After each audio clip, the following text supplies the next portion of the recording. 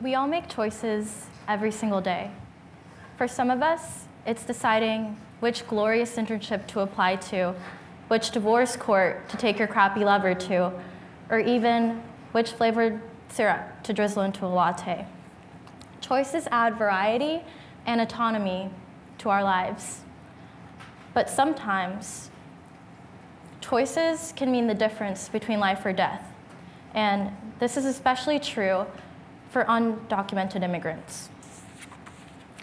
Imagine a little girl, honeyed skin, espresso hair, eyes so bright that they give the sun warmth. Now this little girl walks to school every day, where she's lucky enough to have a scholarship to attend.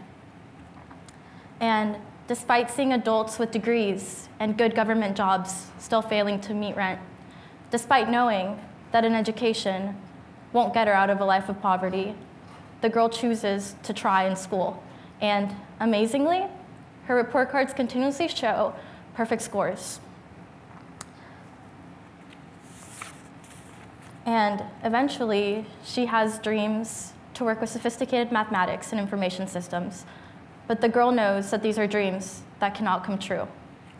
Many systems work in the girl's country together to make it difficult to advance from a life of poverty to a life of comfort. And in the girl's life, these systems are shown in very concrete ways. She often has a few days a week where she goes hungry. She comes home regularly to her father using his palm, if not an iron cable, to show his wife and his children that he's in charge.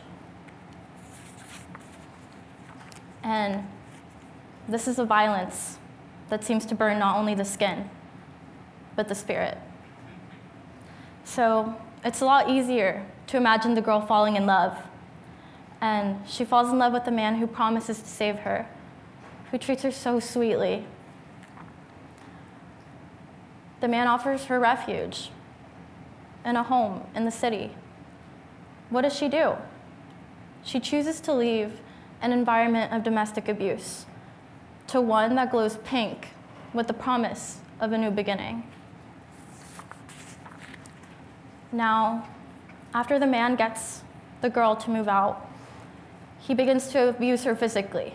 And when the girl becomes pregnant, he tries to kill her baby. There, she suffers continuous pushing into walls, downstairs, punches to her abdomen.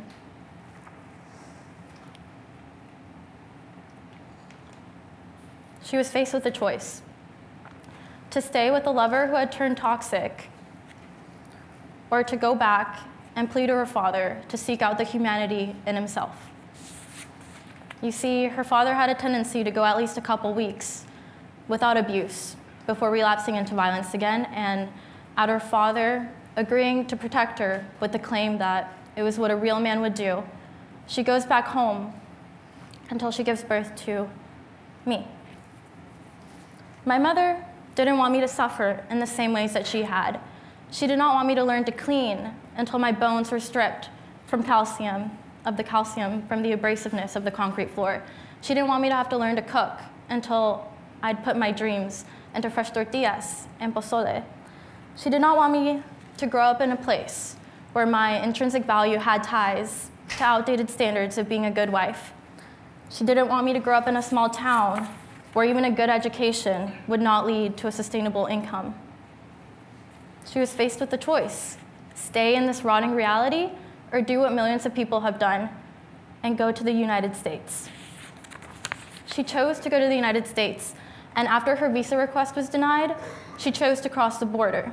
She spent months saving up enough money to pay a reputable person to get her to the border, because oftentimes these coyotes would take migrants' money and leave them stranded in the middle of the desert.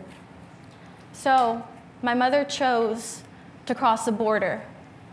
Something she did not get to choose was how that journey would go. You can imagine my mother, a girl that looks almost exactly like me, at 18, watching as adult men and women drink their own urine to feel warmth on the foodless and waterless journey.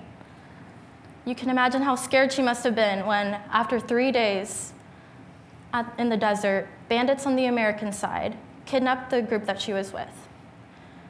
My mother at 18 almost died.